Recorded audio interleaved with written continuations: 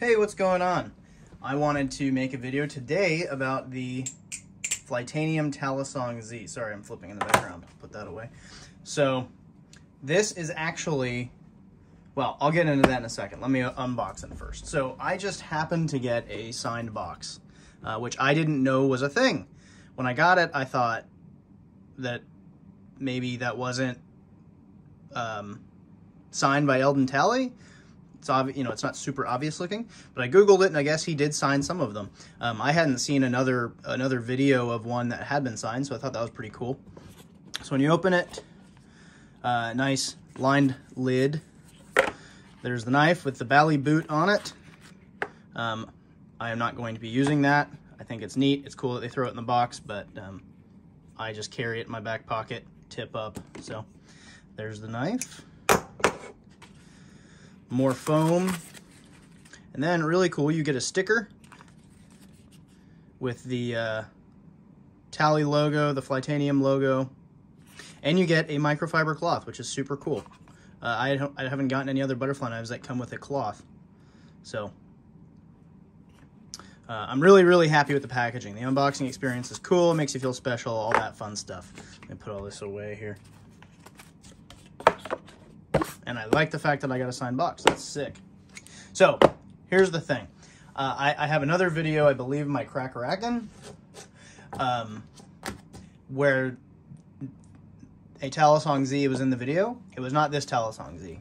So I got my first one, and after flipping it for about 10 minutes, I realized that the handles were crooked. You could actually set it on a table, flat table, and one handle could pivot around without touching the table with the weight of the knife on the other handle. So it was pretty crooked, and it was also not in line. It was kind of off like that, along with off that way. So I contacted Flytanium, and within like an hour, I had an email back saying, "We're so sorry. Send it to us and we'll make sure you get your signed box back," which I think was super cool because I bought the knife from Blade HQ. I didn't buy it directly from Flytanium.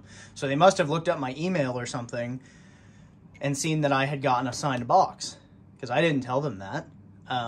So just the fact that the attention to detail that went into looking me up and seeing that I got a signed box and letting me know that I was going to get my signed box back was a really nice detail, really nice touch. I really appreciated it.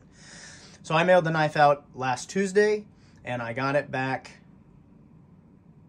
when did I get it back? I think I got it back yesterday. So about 1 week. So I sent it there. They sent me an email saying, yep, those handles are crooked. They found me another knife. They stuck it in the box and sent it back to me. So this one is perfect, and I'm really happy with it. As far as flipping goes, it flips really well. It's running on ball bearings, not bushings, which when I first got into flipping, I had a couple ball bearing knives, and I hadn't flipped anything with bushings, and I was like, what are people talking about? Bushings are supposed to be better. These are super smooth. To be fair, it was a Benchmade 87, which has some of the smoothest ball bearing pivots, but either way, but then once you flip a bushing knife and you do some tricks on it, you kind of see what people are talking about. So in that way, as far as the pivots go, it does not compare to a Crackerakin. They're not quite as good. The pivots, I mean, are not quite as good. That being said, everything else about the knife is just as good. There are certain things about this knife that I actually prefer to my Crackerakin, and there is only two minor things about it that I do not like as much. One of them being those pivots. That being said, you know it has ball bearing pivots going in, and as far as ball bearing pivots go, they are really good. They're very smooth. They don't make any noise. At least mine doesn't make any noise. There's no handle play at all, as to be expected with bearings. Of course, there's no tap. Two things that I realized aren't quite as good as the Crackerakin are, like I said, the bearings and the edge. It did not come that sharp. I mean, I wouldn't necessarily try to cut myself with it, but yeah, it definitely could use a sharpening, which I'm sure I will do. Other than those two things, I love the knife. I mean, the fit and finish is fantastic. I really like the finish on the blade. It's kind of a stone wash, but it's like a glossy stone wash. So it really won't show imperfections when you drop it, versus on a Crackerakin, it has a really well machined kind of finish on it. and it shows imperfections really easily. Maybe not in this video, but there are some imperfections on my blade from dropping it. And I don't know, it's just a little irritating because they're going to get dropped and they're expensive knives and you don't really want to show imperfections, but at the same time, it's what they're for, so it's not that big of a deal. So, what do I like about it versus the Crack-A-Rackin'? What do I like more about it? Well, there's a lot more rounded edges. So the spine of the knife is completely crowned. The Crack-A-Rackin's is crowned for a little bit of it, and then the majority of the spine is not crowned.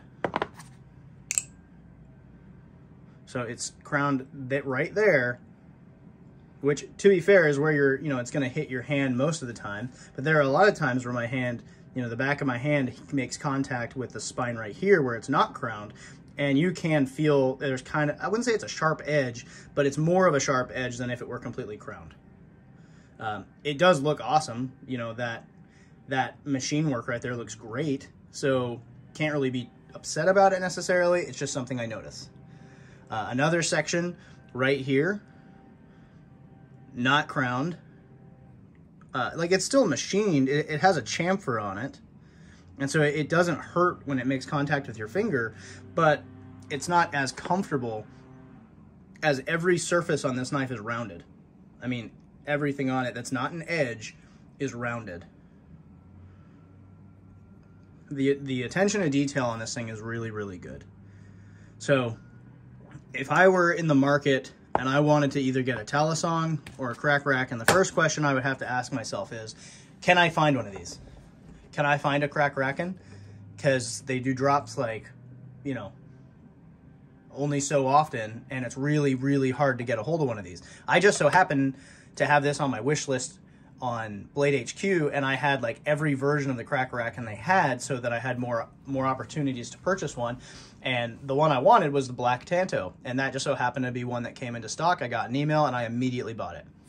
Right now, you can go onto any website that carries the Talisong, and they probably have them. They probably have them. Blade HQ has them. Their Flytanium has them. Knife Center has them. I mean, they're just much easier to get. And so if you have $300 in your pocket that you really want to go towards a nice butterfly knife, and maybe you're getting tired of waiting for one of these, you're not going to be upset with this. It flips 90% as well, and the fit and finish and quality is just as good. It really is, as long as you don't have one with crooked handles. And I'm sure that Squid Industries has fantastic customer service, but they make such a good product that I've never had to use their customer service. But I can tell you for 100% certainty that Flytanium's customer service was fantastic.